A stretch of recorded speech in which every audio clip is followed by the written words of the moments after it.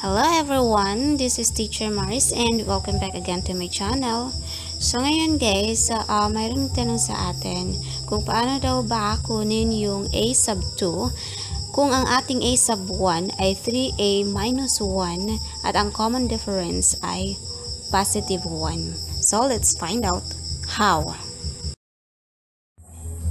Okay, so our given numbers, a sub 1 is equals to 3a minus 1 and our common difference is positive 1.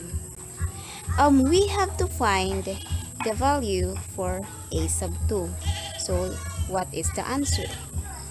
In finding the value for a sub 2, we have the formula a sub n is equals to a sub 1 plus a sub 1 plus n minus 1 times common difference.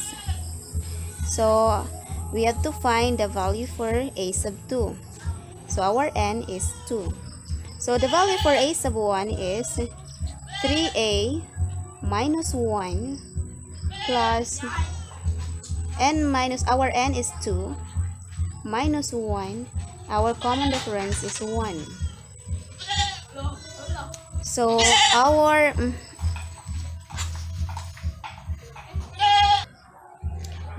bring down 3a minus 1 plus 2 minus 1 is positive 1, bring down 1. So 3a minus 1 plus 1 times 1 is 1.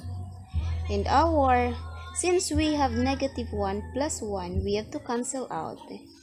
The answer is 3a. So our a sub 2 is 3a. This is correct. So how about if we find the value for a sub 3? When the given is a sub 1 is equals to 3a minus 1 and our common difference is 1, positive 1.